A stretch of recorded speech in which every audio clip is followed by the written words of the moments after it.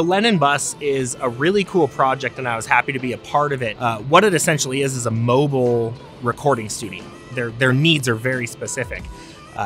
You know, having clean power, 120 volts and 60 hertz for all of their recording equipment is astronomical importance compared to other applications. So this setup is essentially the batteries are charged and the house is run off of 3 5K Quattro inverters from Victron Energy.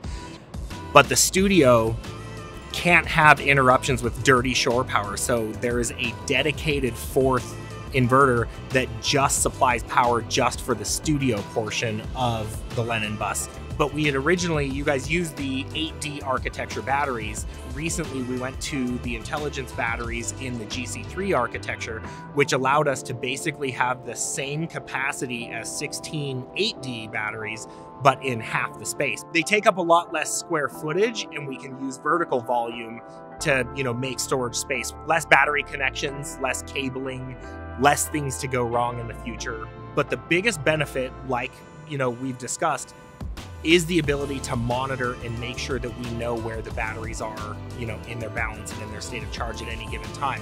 You know, the setup process is astronomically easy. If you can pair any Bluetooth device, you can pair, you know, anything within that app. So it makes it super simple.